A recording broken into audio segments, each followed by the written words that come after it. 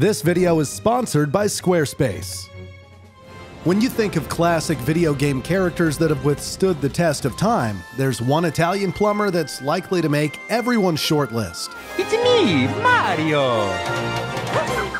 The Mario franchise contains more than 200 games and has sold over 776 million copies of those games, making it the best-selling video game franchise of all time. Just the thought of covering all that content, not to mention the cartoons, comics, spin-offs, and merchandise, is exhausting. Thankfully, there's a sub-series of Mario that's only the 5th best-selling series of all time, with sales of over 390 million copies. So, Mushroom Kingdom, here we come!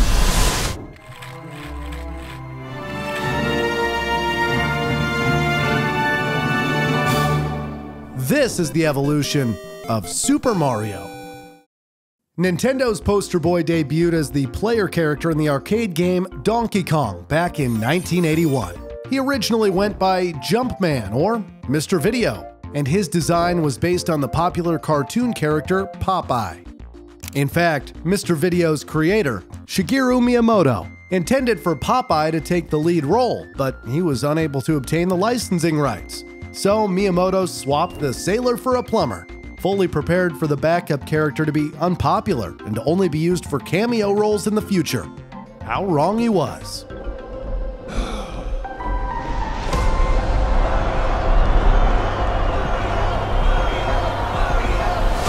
Jumpman started to gain more of a personality when Donkey Kong was shipped to the United States. It just so happened that the angry landlord of a Seattle warehouse where the games were being held went by the name of Mario. After he got into an argument with the then president of Nintendo, Minoru Arakawa, about paying rent, Miyamoto learned of the incident and thought the name Mario had a nice ring to it and that it would be suitable for his protagonist. As for Mario's iconic look, Miyamoto explained in an interview about his origins during the 8-bit era. Drawing a face was complicated, so I started with a nose. In order to distinguish the nose, I added a mustache. Drawing hair was also complicated, so I made him wear a cap. As Mario's design and personality were fleshed out even more, Miyamoto began to conceive of a game involving Mario and his brother Luigi. In 1983, an arcade game called Mario Brothers was released. It featured the two Italian plumbers exterminating creatures that emerged from pipes by flipping them upside down and kicking them away. While not part of the Super Mario series, it introduced the character of Luigi and included elements such as spinning bonus coins and flipping turtles onto their backs that would be seen in later titles. Fun fact, Miyamoto came up with the name Luigi for the second player after researching the second most popular Italian name. He also liked the fact that Luigi happens to mean similar when translated phonetically in Japanese. It was not until 1985 that Super Mario Bros. Hit arcades and home video game consoles. Set in the Mushroom Kingdom, which has fallen into ruin thanks to the black magic of the Koopa tribe, Mario hears of the plight of the Mushroom people. Their princess, Princess Toadstool, is the only one who can return the kingdom to its former glory. But she has been kidnapped by the great Koopa Turtle King known as Bowser.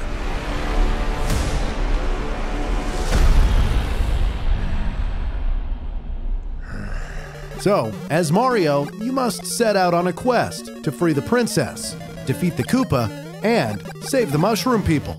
Princess Toadstool, by the way, is also Princess Peach. Interestingly, she was always known as Princess Peach in Japan, but was introduced as Princess Toadstool in America.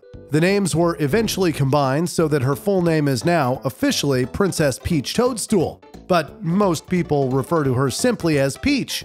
And quite the peach she is, too, I might add. Mario certainly agrees. No pressure. Similarly, Bowser was only known as Koopa in Japan to begin with, but the English name stuck, and the antagonist's official name is now King Bowser Koopa. In addition to Peach and Bowser, the side-scrolling 2D platform game introduced Goombas and Koopa Troopas, as well as key gameplay elements such as the 3 power-ups. The Super Mushroom increases Mario's size and provides an extra hit point. The Fire Flower allows the player to throw fireballs as weapons, and a Superstar grants Mario temporary invincibility. It's from the Super Mushroom specifically that Super Mario Bros. Gets its title, as the development team chose it after adding that power-up to the game. The goal of Super Mario Bros. Is to reach the end of each level, defeating enemies and collecting power-ups along the way. Then take down Bowser's flag that's risen above the castle. There are 8 worlds, each with 4 zones, and in the 4th zone of each world, the player must fight against Bowser. However, the Bowsers encountered in worlds 1 to 7 are fake, and the real Bowser is only encountered at the end of World 8. Interestingly, for years, Super Mario Bros. Fans debated whether or not it was possible to jump over the flagpole at the end of a level.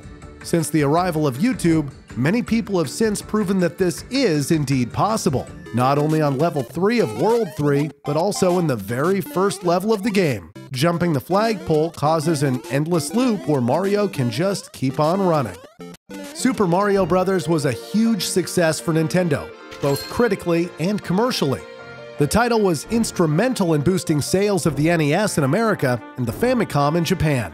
Having been re-released on multiple platforms in the decades since its release, it is the 6th best-selling game of all time, with over 58 million copies sold. Super Mario Bros. Regularly tops review lists that count down the best or most influential games of all time. Mostly, however, it's recognizable as the game that spawned a franchise that has lasted over 35 years and continues to entertain gamers around the world today. Fun fact, did you know that Mario was originally going to be a carpenter? However, after a colleague suggested to Miyamoto that Mario more closely resembled a plumber, he changed his profession and developed Mario Brothers, featuring Mario in the sewers of New York City. Thank you, Super Mario Bros. It seems like the only thing you haven't drained is my bank account. Surprisingly, the first real sequel to Super Mario Bros. Was not enjoyed worldwide. It was a Japanese exclusive released in 1986 known as Super Mario Bros. 2. That was until 2007 when it became a downloadable title called Super Mario Bros. The Lost Levels for the Wii, Nintendo 3DS, and Wii U. The game was considered by Nintendo of America to be too hard for American audiences and too similar to the original title. Essentially, the story is exactly the same, with Princess Peach kidnapped by Bowser. However, players can play as Luigi, who, for the first time, has his own distinct abilities. He can jump slightly higher than Mario, but also has worse traction, meaning it can feel like he is often walking on ice. A fantasy world can be unlocked if the game is completed as Mario or Luigi without warping. In this 9th world, the player has only 1 life, and the 4 levels repeat until that life is lost. There are also 4 secret worlds lettered from World A to World D, which can be accessed by completing level 4 on World 8 a total of 8 times. Once a player racks up 8 stars on this level, they must hold down the A button, and then the second quest begins. The Lost Levels became remembered as among the most difficult Nintendo games. For gamers outside of Japan, Super Mario Bros. 2, a completely different game, became available to play on the NES in 1988. It was later released under the title of Super Mario USA in Japan in 1992. This follow-up title was greatly different from the original Super Mario Bros., which caused it to come in for criticism by some fans. The game's plot centers around a strange dream, which Mario has involving the people of Subcon, aka the Land of Dreams. They've been cursed and are under the spell of an evil frog named Wart and his minions. As you can guess, it's up to you to save them. Players can choose from one of 4 playable characters. This time around, Mario, Luigi, Toad, or Princess Toadstool, before entering a mysterious door to save the people of Subcon. Each character has different statistics when it comes to their speed, power, and jumping abilities, making for a different experience depending on who you select. There are 7 worlds with fewer levels, but new enemies are introduced, such as Shy Guy and Birdo. The English manual for Super Mario Bros. 2 refers to Birdo as a male, who thinks he is a girl, and would prefer to be called Birdetta. Some interpret that as Birdo being transgender, which would make her the first transgender video game character of all time. Fun fact, Nintendo were in a rush to create a Super Mario Bros. Sequel for an international audience, So they took an existing game called Yume Kojo Doki Doki Panic, replaced all the playable characters with Mario characters, and labeled it Super Mario Bros. 2, with a few minor changes. Based on the first and second Super Mario Bros. Games, there was also a television series named The Super Mario Bros. Super Show, which first aired in September 1989. The television series, with a total of 52 episodes, featured both live-action and animated segments. The plot revolves around two plumbers from Brooklyn, New York, named Mario and Luigi, who accidentally warp into the Mushroom Kingdom while fixing a drain in a bathtub. The series was created by Andy Hayward, who spent about a year trying to convince Nintendo to license the characters. Eventually, he was given the green light, and in an interview with USA Today, Hayward said, "The Mario Brothers is such a unique property, we had to do it in a different way. We wanted to do a cartoon, but also do a show that extended beyond the cartoon." The character of Mario was brought to life in the show by WWF Hall of Fame wrestler Captain Lou Albano. Meanwhile, the role of Luigi was played by Canadian actor Danny Wells. Each episode would have a live-action segment, followed by an animated story of Super Mario Bros. Although, strangely, on Fridays, the latter would be replaced by The Legend of Zelda animations. Two main theme songs were used during the show's broadcast, The Plumber Rap and Do the Mario. Neither has aged particularly well. With the Mario Brothers and plumbing's a game, we're not like the others who get all the fame. If your sink is in trouble, you can call us on the double. We're faster than the others, you'll be hooked on the brothers. Although Do the Mario has been somewhat revived in recent years as a meme and in funny remixes on YouTube. The critical response to the Super Mario Bros. Super Show was mixed, with some admiring its unique take on the franchise and its interesting short animations. However, many people were put off by the live-action segments and the acting of Albano and Wells. Mike Hughes of USA Today said the show relied too heavily on slapstick humor and called it a surprising disappointment. In a retrospective review, Mark Bozon of IGN went even harder, saying the series was the biggest offender among Nintendo's many embarrassing moments. Yikes! Before Super Mario Bros. 3 was released, gameplay appeared in the 1989 movie The Wizard.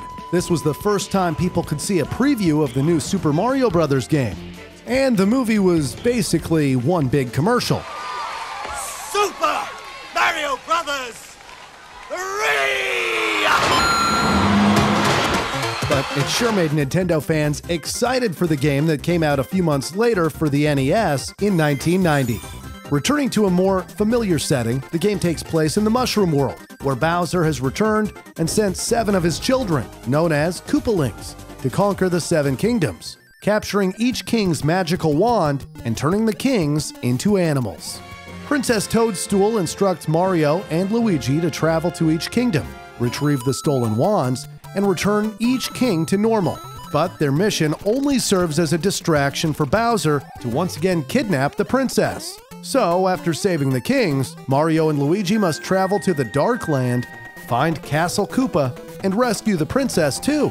The third entry into the series had complex gameplay and a wealth of new features, including new moves, new items, and a wider variety of enemies. Power-ups now included the Super Leaf, the Tanuki suit, the Magic Wing, the Frog suit, the Hammer suit, and the Goomba's shoe.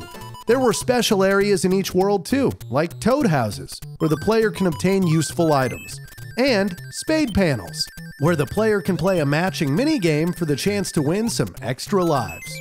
There were also secret areas to find, such as the White Mushroom House and the Treasure Ship. While the previous game may have been rushed, Super Mario Bros. 3 was a passion project that took more than 2 years to complete. Shigeru Miyamoto served as director and encouraged everyone working on the game to share their ideas. Super Mario Bros. 3 was a massive hit among fans and critics. It is widely considered to be one of the best games ever released for the NES, with one reviewer referring to it as the Mona Lisa of gaming. While it didn't sell as many copies as the original title, it has sold over 24.4 million copies to date, compared to the original's 58 million. The game remains among many people's favorites. Tim Boone of Computer and Video Games described it as absolutely impossible to put down for anything less than a fire alarm.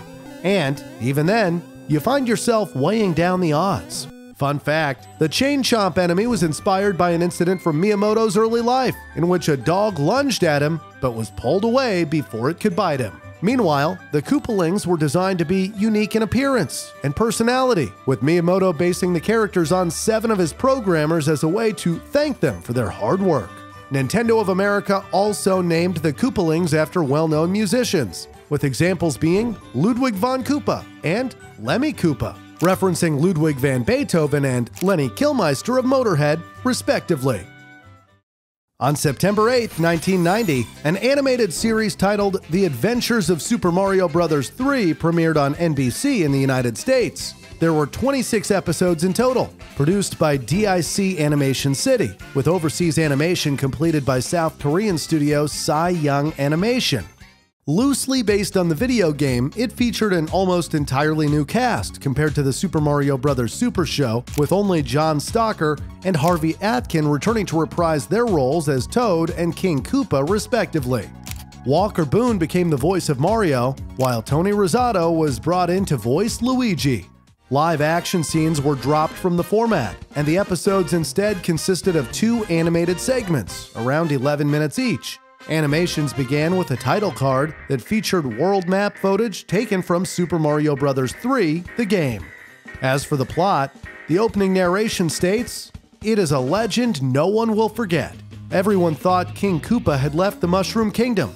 And then, his doom ship attacked. King Koopa was back, with the greatest danger ever known, his Koopa kids."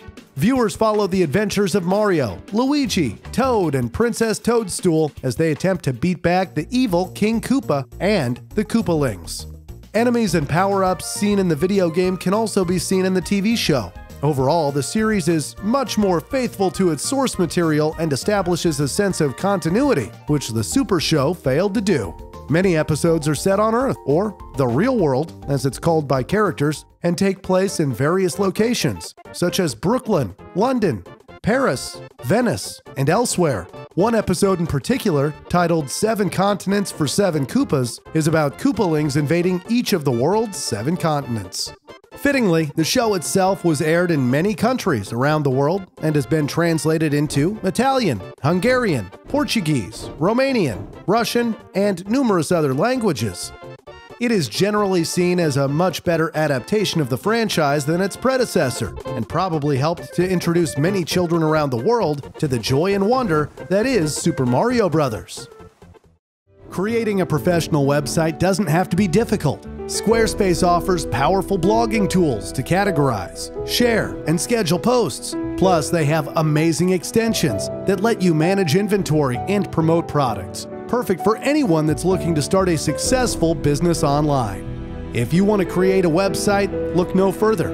Go to squarespace.com for a free trial. And when you're ready to launch, go to www.squarespace.com/flatlife to save 10% off your first purchase of a website or domain. After a successful trilogy of games on the NES, Super Mario was ready to enter a new land in 1989, and then a whole new world the year after. Click the video on screen to follow him down that warp hole, and thanks for watching!